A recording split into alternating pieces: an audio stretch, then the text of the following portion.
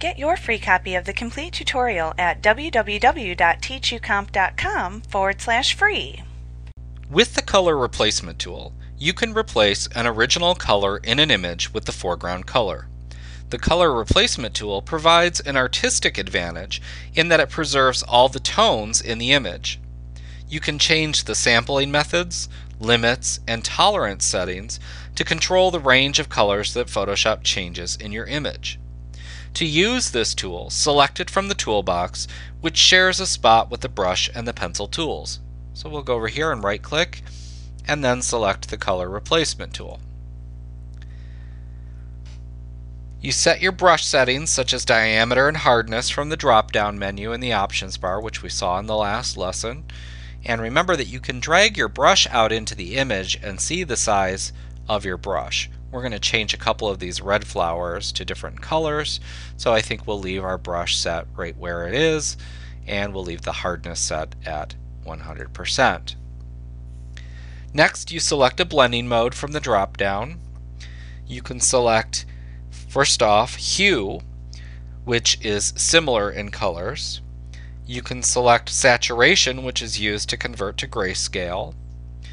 You can select color, which will just change the color in the image, which is what we want to do in this case. And you can also select luminosity. We'll just keep it at color.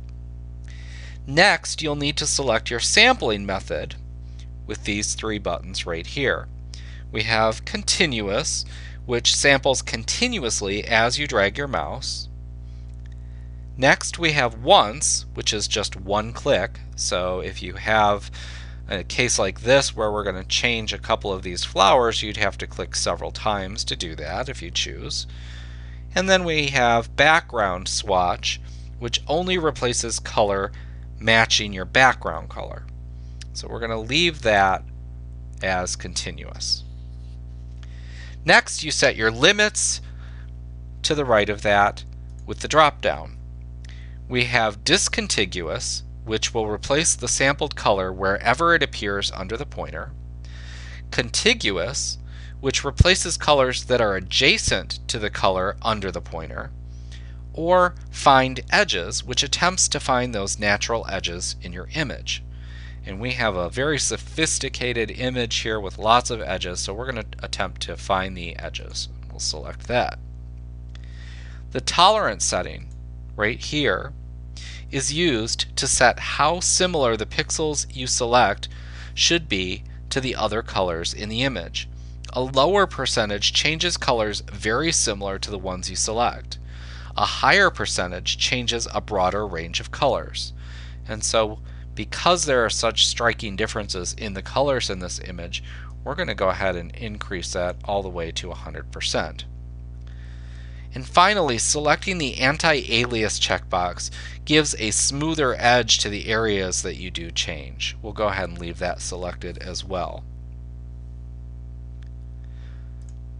Once we have those options set, select the color that you want to change as the foreground color. I think we'll change these to a nice green, nice dark green, and we'll select OK. Then you just click and drag over your image to replace the color.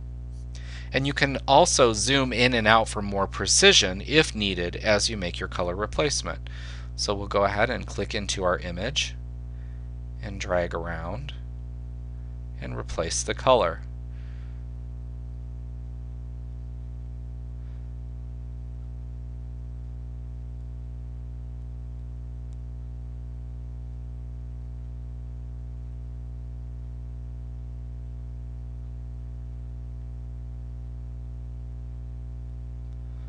Just like that.